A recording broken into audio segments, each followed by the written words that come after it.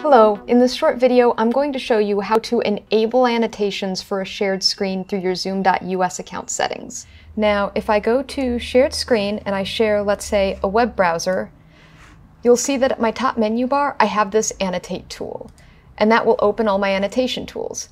So if you see a bar that looks like this, you'll notice now there is no annotation feature listed in my menu, so that means I need to go into my Zoom.us account and change those settings to be able to access the annotation feature. And I'm going to show you how to do that now. So I'm going to go to Zoom.us and go into my account. And so that will take you to your profile page. I've blurred out my own information so it'll look a lot clearer for you on your side. And then I'm going to navigate down to Settings right here.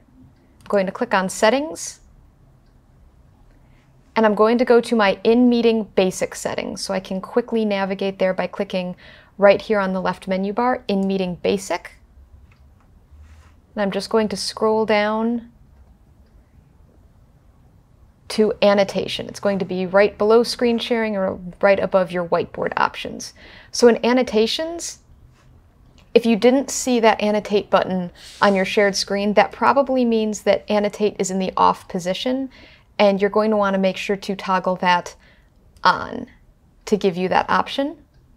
And then I recommend having allow saving of shared screens with annotations checked. This will allow you to then save a PNG or PDF image of your annotated shared screen during your meeting.